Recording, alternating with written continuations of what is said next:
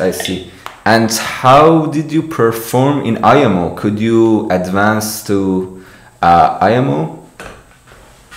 Yes. So actually, there were two attempts. So when I was a 10th grade student, I was trying to qualify for 2016 IMO, and when I was an 11th grade student, so last year student, I was trying to qualify for 2017 IMO. And so when I was trying for 2016, it was a complete failure. I think I was the last person among the candidates. Oh. However, in 2017, it was quite well. So I did participate in IMO and won a gold medal there. Oh, I see. So you have won a gold medal in IMO. Yes. Other than being a competitive programming legend, you have a gold medal in IMO. That's so interesting. Yeah, last time. Yeah. My pathway to competitive programming is not quite standard. So I have a really big proficiency in mathematics and much less in, for example, data structures or something. Yeah. It is so interesting. Last time I had an interview with Umnik and he said that he advanced to IFO. Now I'm interviewing with you and you say you have a gold medal in IMO. I'm trying to interview with CP legends, but no one has experience in IOI. That interview. Yeah.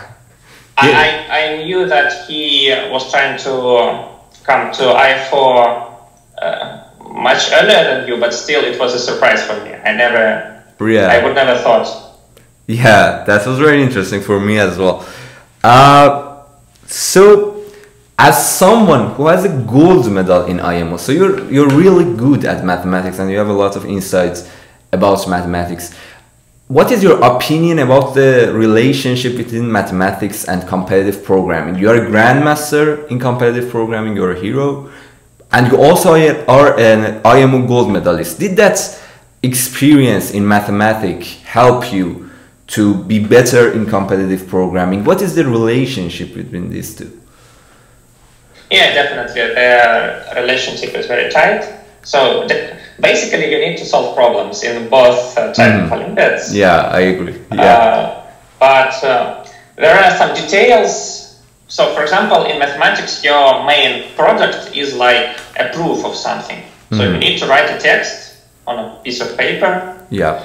I remember when I was like a 5th grade student, I was participating in Informatics Olympiad and I wrote a code on paper. It was an unforgettable experience. It was the only Olympiad that I participated in informatics which was on paper. Oh, interesting. But on mathematics, it's a common thing. So your product is several proofs. And in informatics, your product is some code which should work. And you shouldn't. You should try to prove it, but if you fail, it's okay. You should feel that it should work. So it's a bit different paradigm. For example, I've been trying to teach several CP students, right, in some summer schools, for example, and they're quite. They did not really feel that you should try to prove everything. So if it feels right, then it's fine. And in mathematics, you kind of need to understand how to prove everything. Oh. Because even if you don't prove even a little detail, it might result in points deduction, and you don't want that.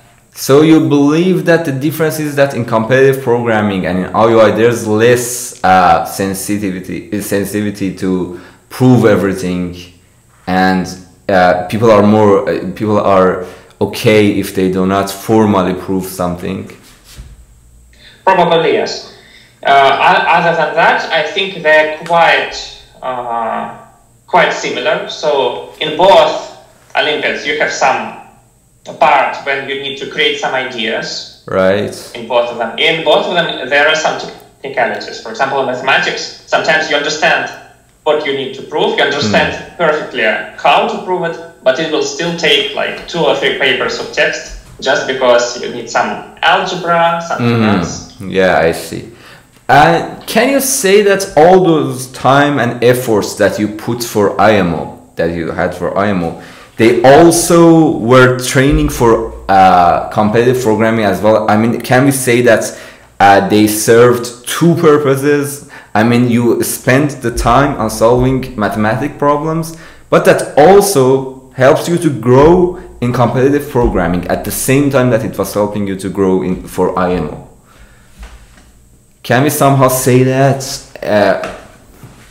in here? I think yes. For example, so we have all Russian Olympiad in mathematics and all Russian Olympiad in informatics. Yeah. And actually, I was only preparing for mathematics, but before I believe 8th grade, I decided to learn C++. I found a book. Right. And I read several chapters of this book, and I somehow learned C++. Now I understand that I did not learn it well in terms of competitive programming, because I did not read some chapters. For example, in 8th grade, I didn't know that there was STD sort. So when I needed to sort an array, I just wrote my own merge sort. And after some Olympiad, my classmate said, "Why are you doing this? There is STD sort. Oh. Why are you spending time?" Right. So you were always implementing that all by yourself. Yeah. So at beginning of 9th grade, I basically was good at math, and in informatics, I only knew some like very basic algorithms and C++. And this is enough to qualify for all Russian Olympiad in informatics and get second prize. Oh. So actually they were really connected, really well connected. I only needed to write some very basic stuff to debug maybe my programs. So you could also advance to... You could to solve problems. Yeah, so you could also advance to IOI. You were the second place. No. Second prize is not the second place. Second prize second like prize. A silver medal. Okay, second prize. There were no bronze medals, so like several people get gold medal and several people get silver medal. I see. Yeah, that's also the same. You know, I had Olympiads in Iran. In Iran, it was like 8 people get gold medal, 16 people silver medal, and 16 people bronze medal. Yeah, I see. So it was like a silver medal. Yeah. So. Okay, in Russian Olympiads, in Russian Olympiads there are more gold and silver medals, but there are also more participants, I guess. So in total, both gold plus silver medals should get at most 45% of participants. Oh, like this. I see. Interesting. So, as someone who is an IMO Gold Medalist, what are the best resources to learn mathematics related to competitive programming? I mean, you're experts in mathematics. I mean, what do you suggest to people? Because that's the question of many people. That's how can I learn the related mathematics? And is there anything that you would suggest to them? My answer will be a little bit dull, but in my Olympiad journey, I always had some good coaches. So in mathematics, right. I learned in best school in St. Petersburg, and there is best, in my opinion, mathematical center for gifted children. So I learned there. Also, I learned informatics. Andrew Stankiewicz gave me some good contests. So he is a great coach for IMO University, but he is also a coach for high school students. Yeah. So you had great coaches? Some coaches. So basically, when I needed some new algorithm or when I didn't know how to solve problem, I basically can could and still can ask questions to more talented in programming people. Oh, so you think there were great people who were able to help you, and they were the best resources? Yeah, and they also maybe they read some resource, so I can just read the same resource which they advise, or they had a lecture, so somebody taught them the necessary algorithm. Well, a question that arises here is that what if for someone, if someone does not have access to someone with this good expertise that they can get help from, how can they grow?